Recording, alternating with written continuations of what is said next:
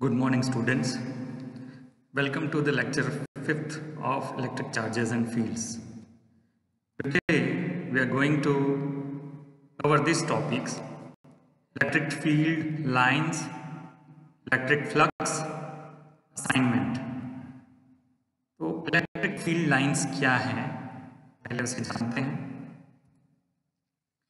Electric field lines का concept Michael Faraday नाम के वैज्ञानिक ने दिया था, and it is a non-mathematical way of visualizing electric fields around charged configuration.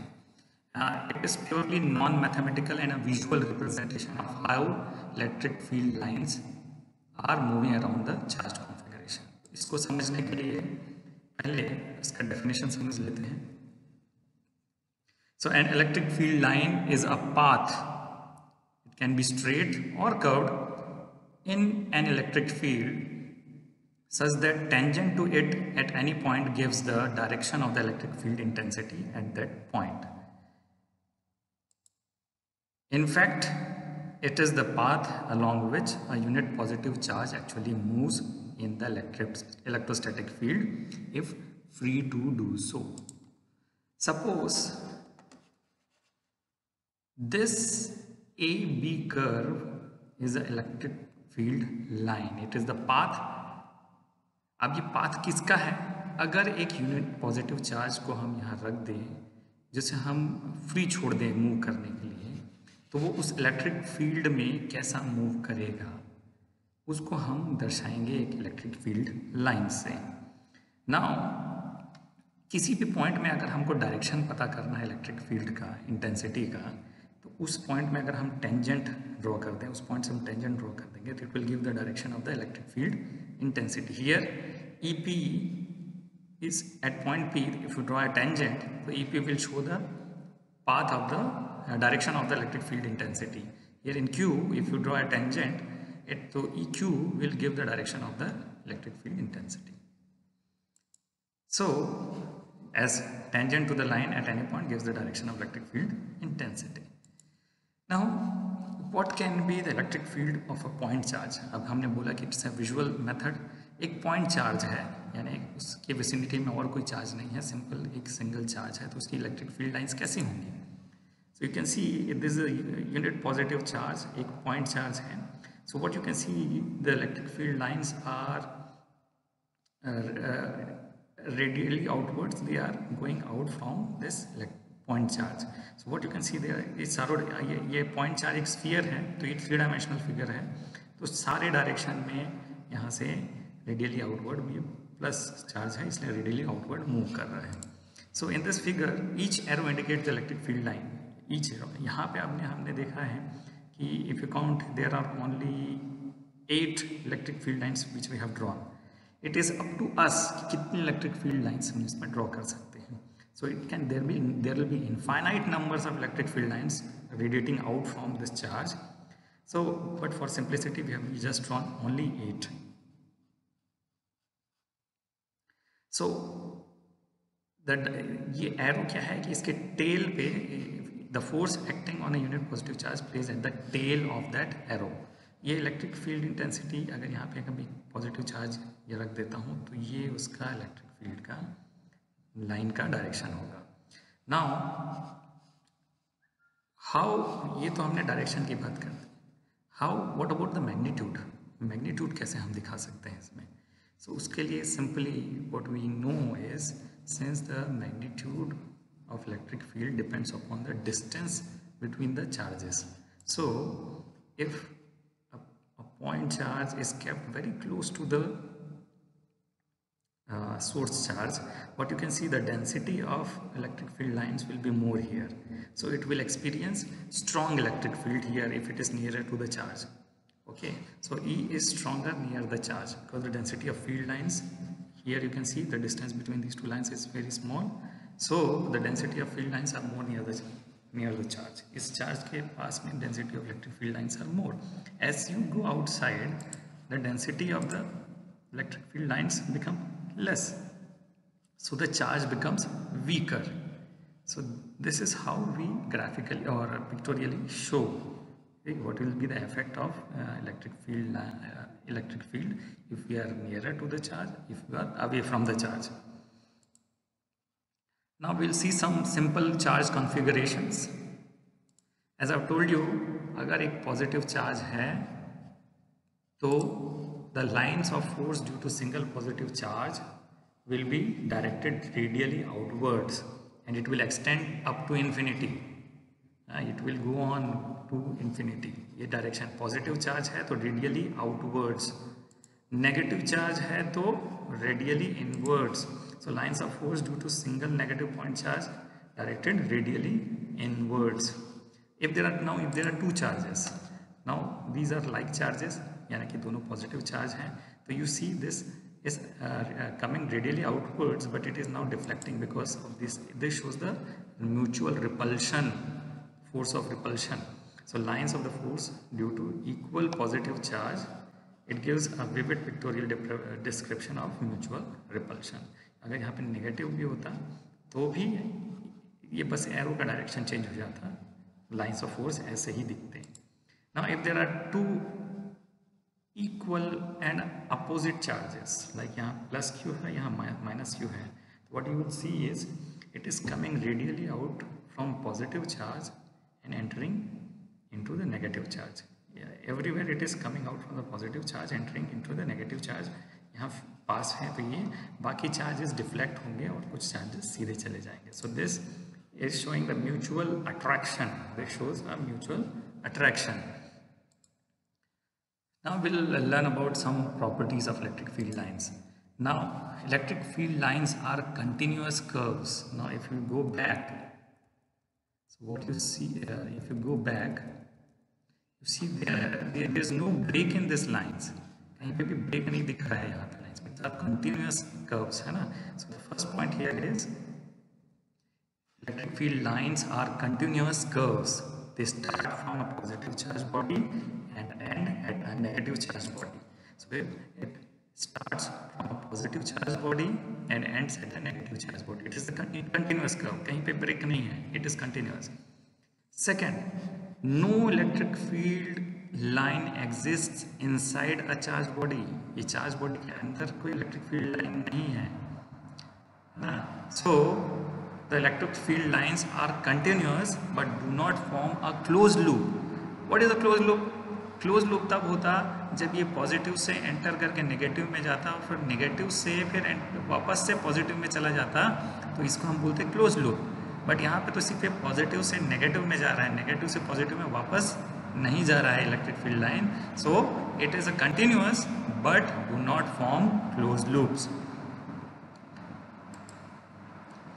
If there is a single charge, the electric field lines may start or end at infinity. As shown कि अगर ये single positive charge है तो it will start from here, but it will end in infinity. यहाँ कहीं पे भी ये finite नहीं है, infinite lines हैं ये. इसके opposite अगर ये negative charge होता है तो infinite direction से वो अंदर radially inwards negative charge के आता. This we have already discussed. Tangent to the electric field lines at any point gives the direction of electric field intensity at that point. अब इससे एक चीज़ ये क्लियर होता है कि टेंजेंट जो है उसका डायरेक्शन बता रहा है. तो now the most important thing is no to electric field lines of force can intersect each other. दो इलेक्ट्रिक फील्ड लाइन्स इंटरसेक्ट नहीं कर सकते. क्यों नहीं कर सकते? सपोज हम ये देखते हैं कि दो फील्ड लाइन्स इंटरसेक्ट कर रहे हैं एट पॉइंट P. अब मैं पॉइंट P पे टेंजेंट कितने टेंजेंट बना सकता हूँ? मैं दो टेंजेंट बना सकता हूँ. अगर ये ए डायरेक्शन में ये ए कर्व है तो ये ए डायरेक्शन और ये बी कर्व है तो ये बी डायरेक्शन. दो टेंजेंट एक ही पॉइंट से it shows to direction of electric field, जो कि पॉसिबल है ही नहीं. सो this is because at a point of intersection P we can draw two tangents PA and PB to the two lines of forces. This would mean two directions of electric field intensity at the same point, which is not possible. इसलिए electric field lines कभी intersect नहीं करते हैं एक दूसरे से. So the magnitude of the field is represented by the density of field lines. Near the charge, lines are closer, so the density of field lines is more, and hence electric field is stronger near the charge. ये हम पिछले slide में इसको understand कर चुके हैं कि जितने पास में हैं तो यहाँ पे डेंसिटी ज़्यादा है इलेक्ट्रिक फील्ड लाइन्स लिए, इसलिए इसका यहाँ पे इलेक्ट्रिक फील्ड स्ट्रॉन्गर होगा। अगर यहाँ पे देखेंगे तो यहाँ की इलेक्ट्रिक फील्ड की डेंसिटी बहुत कम है, यानी लाइन्स इसके पास नहीं है, पास नहीं है, दूर दूर है, तो इलेक्ट्रिक फील्ड की इंटेंसिटी यहाँ पे कम होगी। Now we go to the next topic which is electric flux. अब इलेक्ट्रिक फ्लक्स को समझने से पहले हमको एरिया वेक्टर समझना पड़ेगा। Now usually what we find is कि area we take it as a scalar quantity, generally we take it as scalar quantity. इसको समझने के लिए हम एक फिगर से देखते हैं। Suppose there is a square which is placed in the XY plane. एक XY प्लेन में 2 डायमेंशनल एक स्क्वायर रखा हुआ है ना। अब स्क्वायर को हम नॉमेनक्लेचर दे देते हैं ABCD स्क्वायर है, उसका साइड्स A है, इसका मैग्नीट्यूड A है, इसका AB is equal to A, BC is equal to A, CD is equal to A and AD is equal to A। इसका एरिया क्या होगा? अब हम बचपन से पढ़ते आ रहे हैं कि स्क्वायर का एरिया क्या होगा? साइड इंटू साइड, तो A into A। So in the following figure consider the square in XY plane with side A, then it's area is A square. अब कई जगह पे हमको इसको एरिया को वेक्टर क्वांटिटी भी कंसिडर करना पड़ता है। कैसे करेंगे? सपोज हम इसको AB एक वेक्टर है, AB is a vector and BC is a vector, AB BC। So what is the area now? So area कैसे दिखा सकते हैं? तो it is AB vector multiplied by BC vector. Now यहाँ multiplication it is vector multiplication, तो 2 type के vector multiplication होते हैं, एक होता है क्रॉस प्रोडक्ट, एक होता है डॉट प्रोडक्ट। लेकिन हमें यहाँ पे एरिया वेक्टर चाहिए तो इसका हम क्रॉस प्रोडक्ट करेंगे। तो इन some cases we consider area as vector quantity and the result of the cross product. So AB cross BC is equal to AB BC sine theta. यहाँ पे एंगल कितना है इन दोनों के बीच का? दोनों वेक्टर के बीच का एंगल है 90 डिग्री। सो यहाँ पे इसका जो एरिया वेक्टर है, area vector S is equal to magnitude of AB multiplied by magnitude of BC into sine 90। तो मैग्नीट्यूड ऑफ AB है A, BC है A, sign 90 is equal to 1। तो इसका एरिया अगेन हो गया A square. But direction, what is the direction? We have seen कि इसका direction cross product में होता है उसका which is mutually perpendicular to both AB and BC, यानी AB और BC जिस प्लेन में हैं उसके नॉर्मल वो डायरेक्शन होता है रिजल्टेंट का, उसके परपेंडिकुलर जो होता है वो डायरेक्शन होता है रिजल्टेंट का। अब यहाँ पे देखेंगे इसका तो जो है दो डायरेक्शन में नॉर्मल है ना, एक प्लस Z डायरेक्शन में, एक माइनस Z डायरेक्शन में। तो 2 डायमेंशनल फिगर के लिए तो हमको ये दोनों ही सही हैं, यानी कि प्लस Z डायरेक्शन जिसको हम K कैप से दिखाते हैं और माइनस Z डायरेक्शन जिसको माइनस K कैप से, तो यहाँ पे दोनों ही सही हैं। So what is the direction of area vector? The direction of the area vector shall be perpendicular to the plane containing AB and BC। So perpendicular to XY plane, XY plane के perpendicular direction होगा। तो area vector will be S vector is equal to A square K cap. K cap अभी हमने positive Z direction, अगर minus K cap भी लेंगे तब भी ये सही है। This is true for a 2 dimensional object जिसको हम बोलते हैं ओपन सरफेस। इसको हम क्या बोलते हैं? Open surface. अब जैसा कि हम जानते हैं as normal to the surface to the plane specifies the orientation of the plane, therefore the direction of the planar active area vector is along its normal, but a normal can point in 2 directions, inwards and outwards. So consider a closed surface. अब closed surface क्या होता है? कोई भी 3 dimensional surface जो होता है उसको हम क्लोज्ड सरफेस बोलते हैं। जैसे कि एक क्यूब हो गया, क्यूबॉइड हो गया, स्फीयर हो गया, जो कि 3 डायमेंशनल ऑब्जेक्ट्स हैं उनको हम क्लोज्ड सरफेस बोलते हैं। कंसिडर अ केस, जैसे कि हमने यहाँ पे देखा था कि ये एक स्क्वायर है, अब ये तो क्यूब भी हो सकता है। अब क्यूब में एरिया वेक्टर दो डायरेक्शन में होगा, एक प्लस z डायरेक्शन में विच इज़ डायरेक्टेड आउटवर्ड्स, और एक माइनस z डायरेक्शन में विच इज़ डायरेक्टेड इनवर्ड्स। इस सरफेस का डायरेक्शन दो नॉर्मल आएंगे इसके, एक z डायरेक्शन में, एक माइनस z डायरेक्शन में। और अच्छे से समझने के लिए एक चीज़ और देखते हैं हम। सपोज एक फेस है, इसमें मैंने ये क्यूब बनाया, एक फेस आपको देखने के लिए छोड़ दिया है मैंने। तो यहाँ पे इस फेस के दो नॉर्मल बन सकते हैं, एक आउटवर्ड टू द सरफेस और एक इनवर्ड टू द सरफेस। अब हमें किसको एरिया वेक्टर लेना है? तो कन्वेंशन ये है कि व्हेनेवर इट इज़ इस फेस के जो आउटवर्ड नॉर्मल है उसको हम कंसिडर करते हैं, इनवर्ड नॉर्मल को हम इग्नोर करते हैं, we do not consider it. So we have to consider always the outward normal. ये फ्लक्स निकालने में बहुत इंपॉर्टेंट है। We have to always consider in a close surface, we have to always consider the outward normal. So bye convention the vector associated with every area element of a closed surface is taken to be in the direction of the outward drawn normal। अच्छे से याद रखेंगे इसे, outward drawn normal। so area vector आप समझ गए हैं। now we go to the topic of electric flux। so first of all the definition, what is electric flux?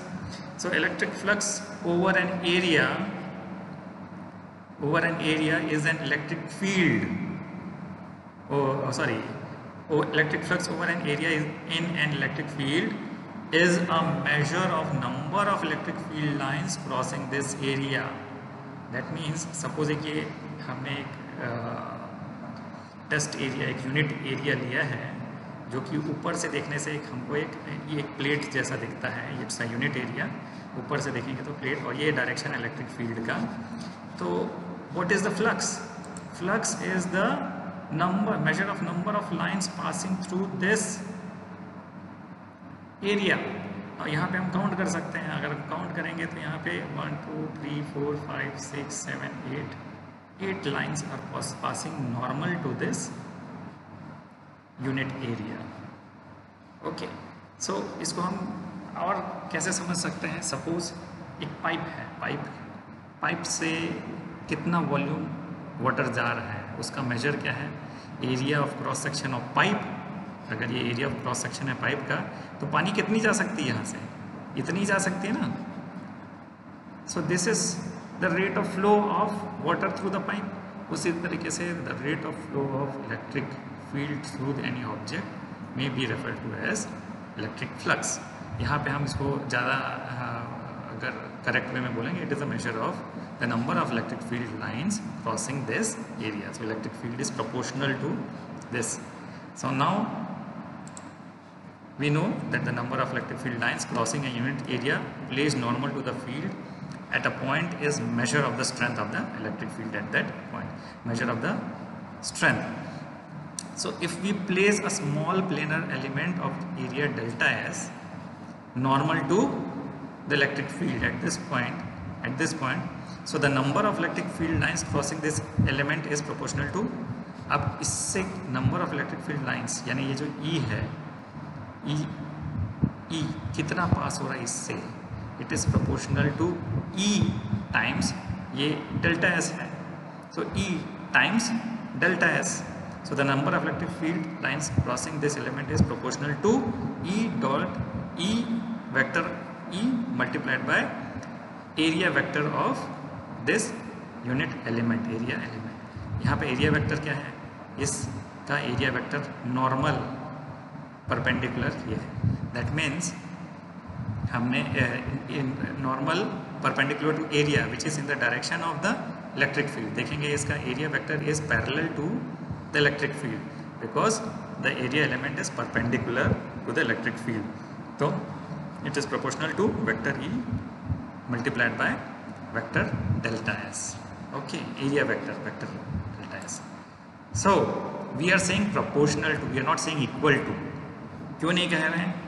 because we do not, we can, it is up to us कितने number electric field lines इसमें draw करना है। It is we can choose how many electric field lines. It will not give the exact flux और at this point it will अभी हमको तो सिर्फ हम प्रोपोर्शनल बोल सकते हैं, इक्वल टू नहीं बोल सकते हैं इसको.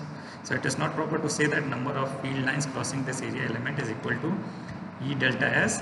The number of field lines is a matter of how many field lines we choose to draw. Now this time इस केस में हमने जो यूनिट एरिया एलिमेंट है उसको उसके परपेंडिकुलर रखा. सपोज उसको हम टिल्ट कर देते हैं एट एंगल थीटा.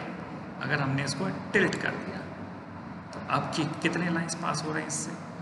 अब काउंट करिए 1 2 3 4 5 6 7. यानी अगर हमने इस यूनिट एरिया एलिमेंट है उसको अगर टिल्ट कर देते हैं तो the number of field lines passing through this unit area will be lesser. If we tilt the area element by an angle theta, the number of field lines crossing the area will be smaller. Come line इससे पास हो रहे हैं, perpendicularly तो कम ही पास हो रहे हैं.